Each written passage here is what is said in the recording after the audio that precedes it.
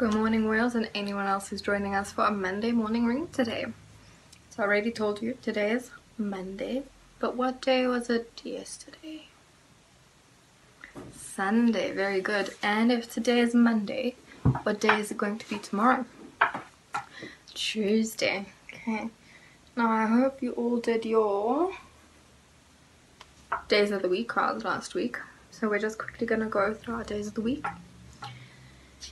So we have Monday, Tuesday, Wednesday, Thursday, Friday, Saturday, what's the last one? Yeah, Sunday, very good. Okay, so, what's next? The months of the year. Okay. Now, this week, I want you to make months of the year card. Obviously, you're going to have to ask mommy and daddy to help you, especially with the spelling of the words, because I know a lot of my whales love writing. So just, ask mommy and daddy to make dots for you or to write it down so you can just copy it next to their writing. So our months of the year. How many months are there in a year, Wales? You sure? You sure? So let's quickly go through our months of the year. So January, February, March, April, May, June, July, August, September, October, November, December. Very good. Okay. So let's quickly look at the cards so you can see. So what I did, which we'll talk about tomorrow, is I did the different cards for different seasons. So every color is the season of the year, and remember we have 4 seasons of the year, so tomorrow we'll talk more about that one. Okay, so we have January, February, March, the month we are in now, April, May, June, July, August, September, October, November, and December. Okay, now if you're thinking, but I don't have colored paper like my teacher, that doesn't matter, because I'll show you tomorrow. We'll do a little bit of a fun activity where you make your own paper. I know, I made paper because I ran out of paper. I ran out of colored paper. Oops, can't find it. I think it's on the other side. Okay, so I'll show you. And then write on top of it. You can even paint it.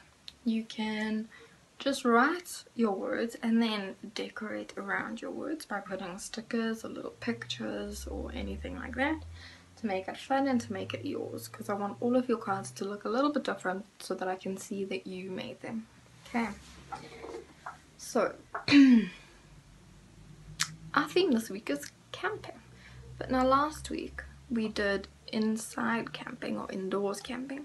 This week we're going to do outdoor camping. So from tomorrow I'm not going to be inside, I'm going to be outside, and I hope that you are going to spend a lot of time outside too, especially if the weather is nice.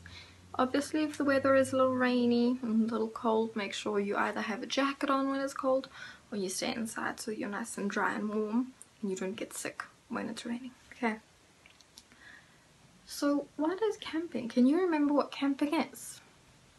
Camping is you have to plan to go out. Because we're doing it outside, you can either go to your yard, like we have to because it's lockdown, or if it's not lockdown and you go on holiday for camping, you can go to a camping site. You can even go to a beach, or you can go to a friend's backyard and have a camping with all your friends together. So you can choose where you go camping, but because it's lockdown you have to do it in your own backyard. If you don't have a backyard, you can just do it inside again. So all the activities that we're going to do, you just do them inside. That doesn't matter. But now, before we go camping, the first thing you have to do is plan. So I'm going to take a piece of paper, I'm just going to use this one, and you have to plan if you can't write the words yet, just draw pictures. It's easy. So the first thing we'll need is a tent. So I'm just gonna draw a little something like that. So tell me that I need a tent. Then remember what I said, light. Light is very, very important.